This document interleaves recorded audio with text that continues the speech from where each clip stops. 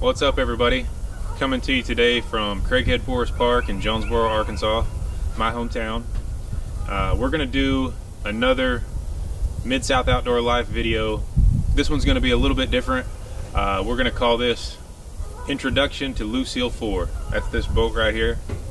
I've had a lot of requests over the last few months to see a little bit more in-depth coverage of this boat. It seems like anytime I post a fishing picture, whether it be on a Facebook group or one of the catfish forums or something, people always want to know more about this boat. And so we're going to try to cover some of it today so that other people, maybe if you're doing a custom pontoon build or something to that effect, you can maybe see some of our ideas and what has worked and what hasn't worked, and kind of go from there. So a little bit of history on this build. I found the starting point for this boat on Craigslist.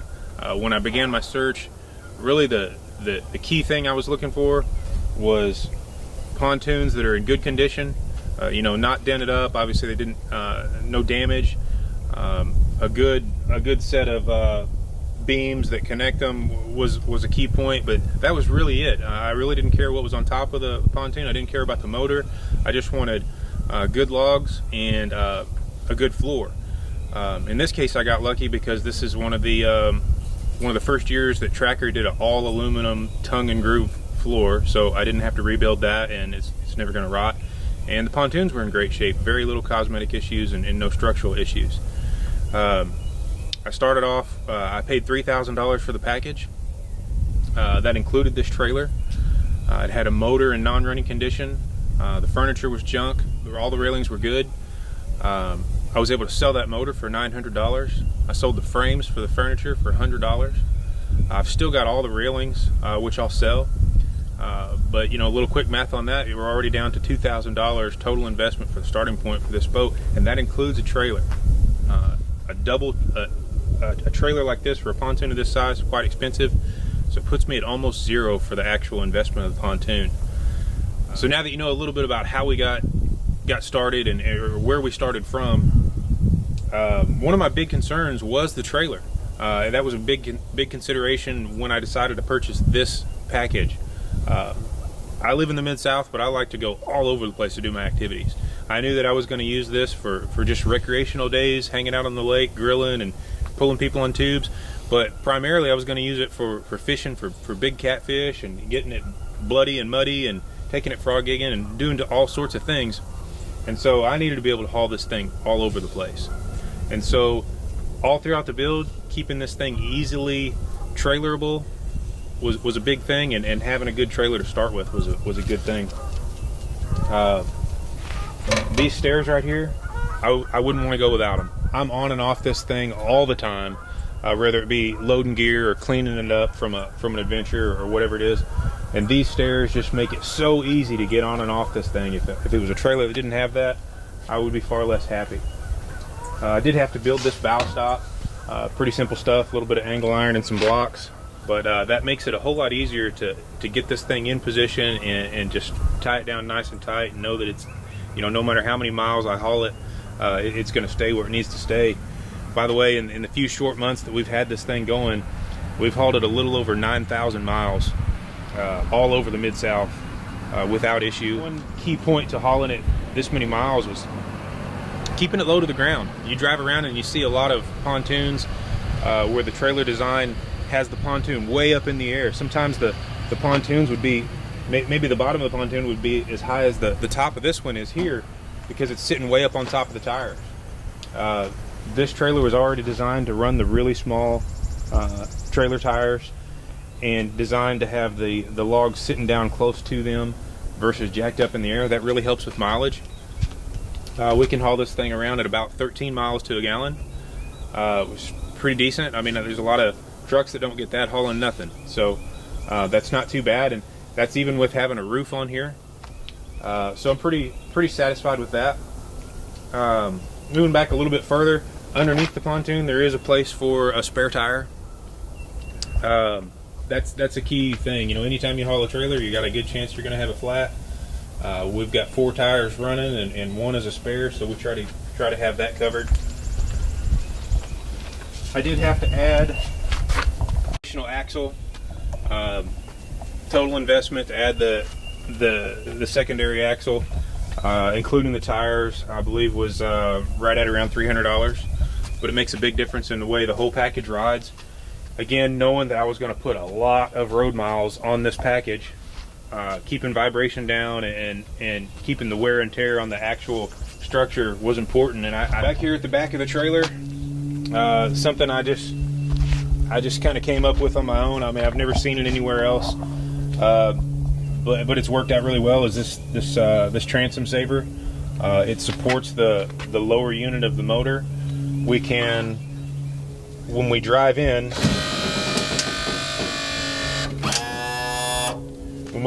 the motor is jacked up, and the prop's not gonna hit anything. And because of the way this trailer is designed, it catches the actual pontoons, and the boat comes in nice and straight. And so that always lines up in between those blocks. And then when I pull the boat out of the water, we just jack it down. By setting it on those blocks, a great deal of the weight of this heavy 4-stroke motor is delivered directly to the trailer and not on the transom. Again, saving on wear and tear on the boat itself. Guys, we're just about ready to put this thing in the water and get on deck and show you the rest of the boat. Before we did that, I wanted to just kind of point out the fact that some of what you see when we're out on the water will be a little different than the boat is right now, and that's key to making this thing trailerable. These tables, it's really easy to just turn those around so they're out over the water, which saves a lot of space when you're walking around the boat. But as you notice, we're in road mode right now, and they're not sticking out any farther than anything else on the boat. That keeps it within that 8-foot width. One other thing that I wanted to point out that you won't be able to see when we're out there on the water is the way I did the storage under the deck up front. As you'll notice, there's a large aluminum pan, so to speak, under here, kind of shaped like the front of a John boat. Getting this boat well balanced was a big key for me, something that was really important to me. And one way that I did that was by moving some weight forward. So in that pan, I've got batteries, I've got my anchors, some other various things that just need stored. They needed to go somewhere. I thought might as well put them up front. And so I designed that to act almost as a third pontoon. It does function well when you're out there on the Mississippi and there's big barge waves, and you're in a situation where normally you might slam the front end into a big swell and flood the deck. That thing makes a big difference in stopping the boat from submerging any deeper, and it's storage at the same time. So that's one of the key points that I'm pretty proud of, and something I wanted to point out before we got on the water. That being said, let's get out there.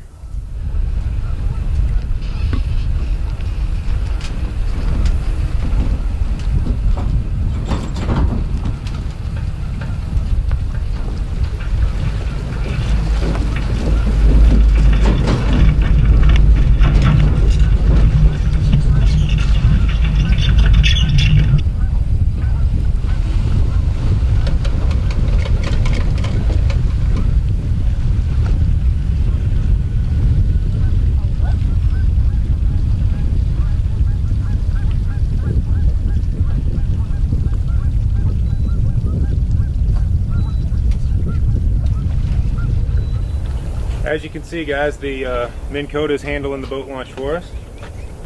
It's a Riptide Volterra.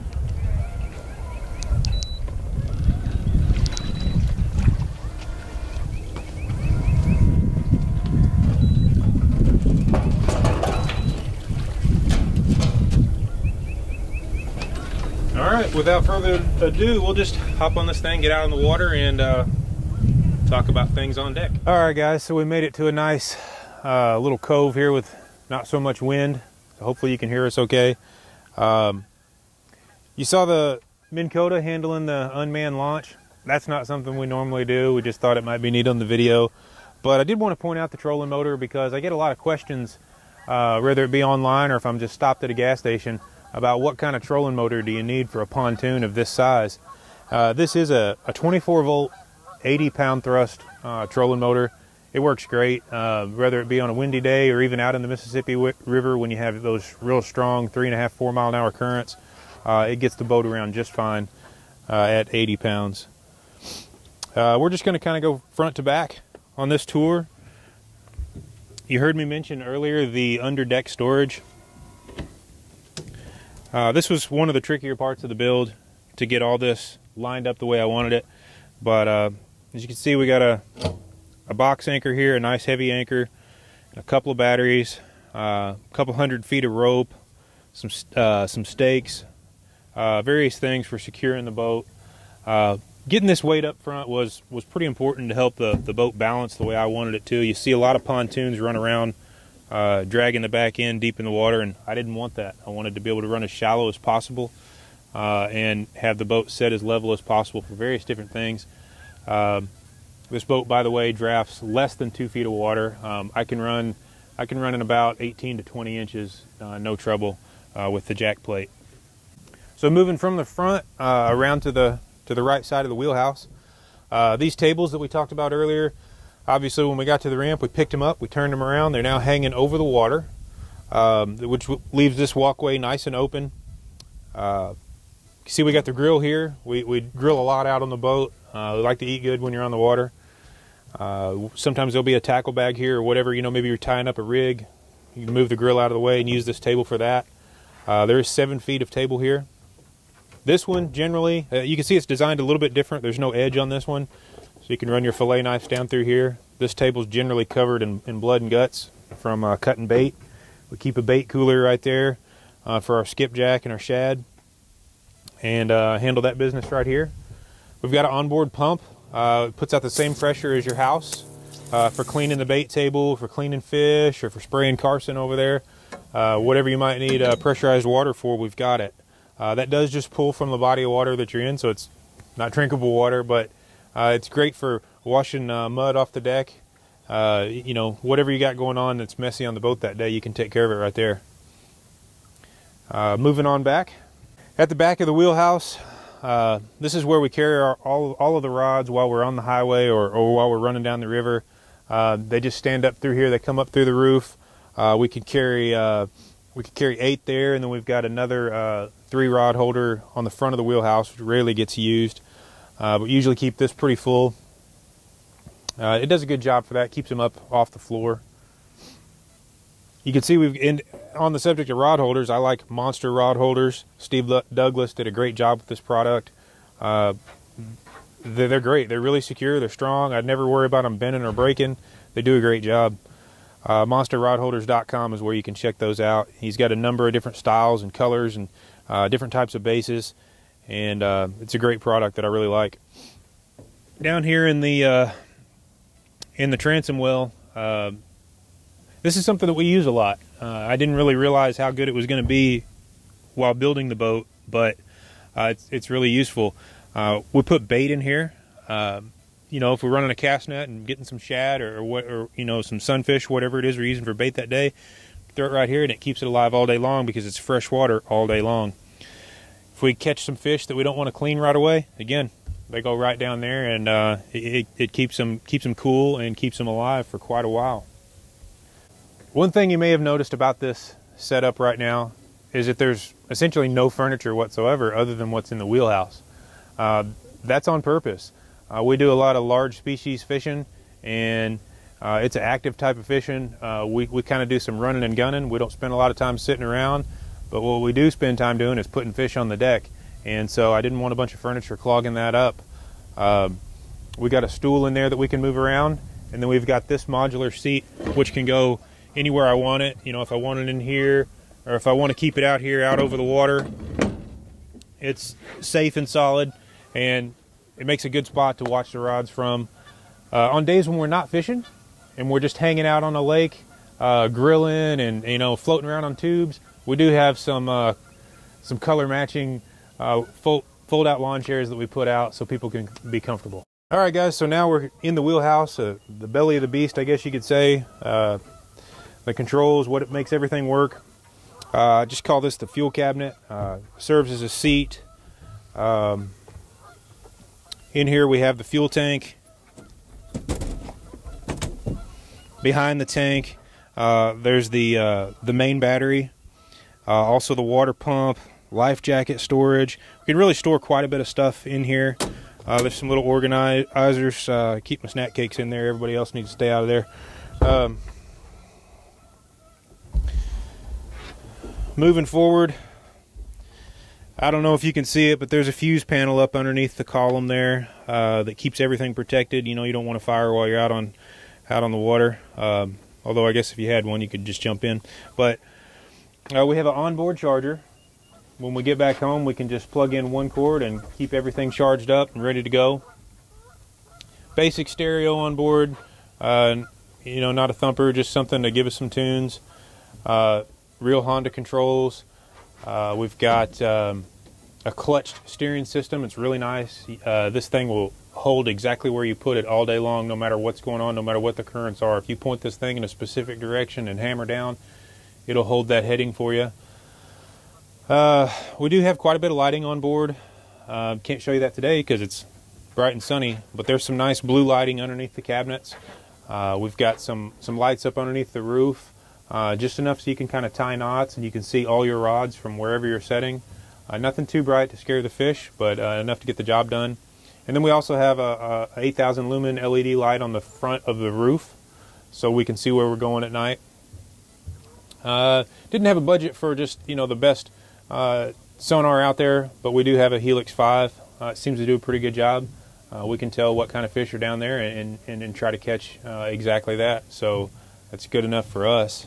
Well guys, that's about it for the introduction to Lucille 4 video.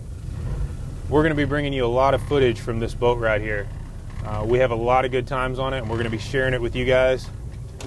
If you want to see more about the boat and more about what we do on it, like the video, subscribe to our channel. We're going to be bringing you a lot of good stuff.